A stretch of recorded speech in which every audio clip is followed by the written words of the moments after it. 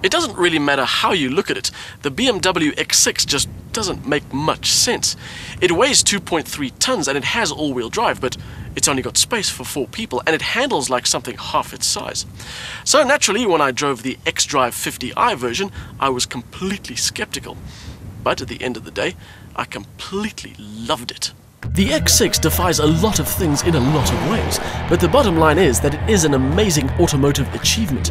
And now, BMW have turned it over to their trusty M division in an attempt to make it even better than it already is. And so, after denying they'd ever make one, here we have the BMW X6 M. M division is there to refine the BMW-ness of the cars it produces, and most of the time they're successful.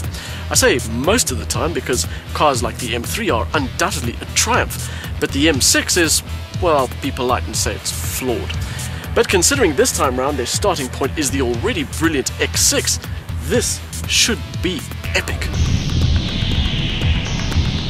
But the initial impression is that the changes are less epic. There aren't any carbon fiber pieces, probably because reducing a few kilograms would be pointless. The X6 is not subtle, but the styling differences between the regular models and the M version are exactly that. It has a revised front bumper with bigger air dams, more pronounced wheel arches with 20-inch rims, and at the back, the usual M quad exhaust treatment.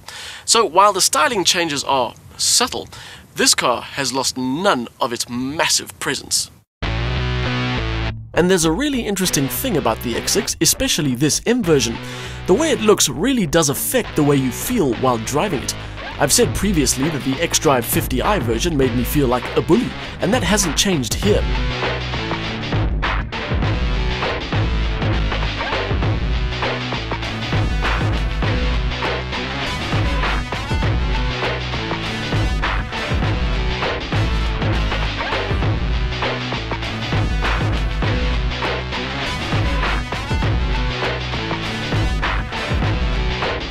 The odd thing is that driving the X6 actually makes you more open to the way it looks.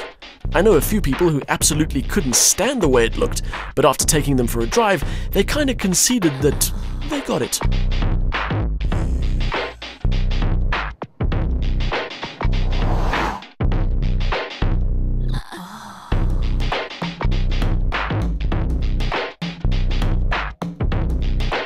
Although that could have something to do with the interior, which is brilliantly comfortable and really well put together. The only thing I can say is there should be more headroom in the back.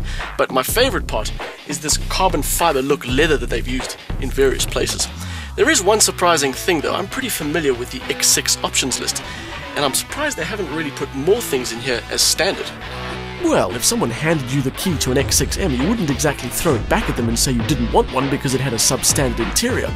But I would have thought they'd include things like the DVD system and seat ventilation. The one piece of kit that is standard is a camera system, which lets you view 3 sides of the car while attempting to make your way around a parking lot. And believe me, it's not just convenient, it's vital. This car is massive, so much so that it requires you to do things like 6-point turns in underground parking lots. Yes, all of that is very important, but let's get to something that really matters, like the engine.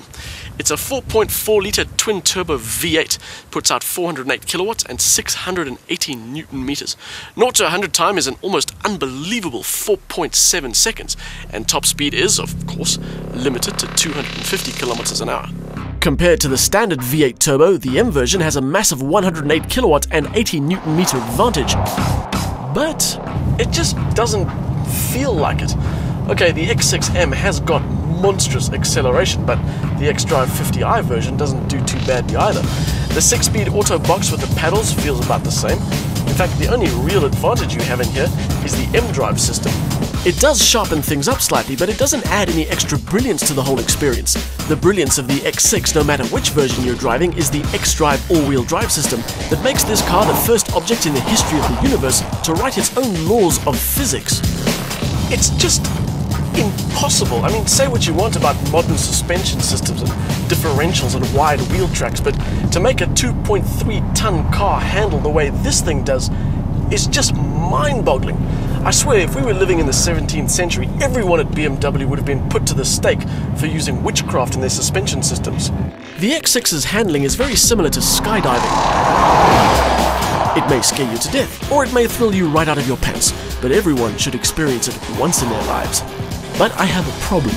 When you compare an M3 to a regular 3 Series, it is a lot better in so many ways.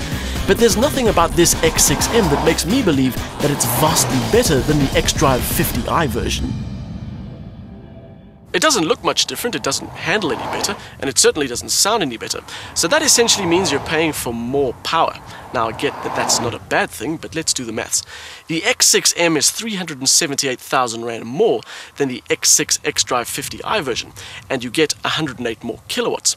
That means if you want one of those, you'll be paying 3,500 Rand extra per kilowatt. And that just makes less sense than the X6 itself.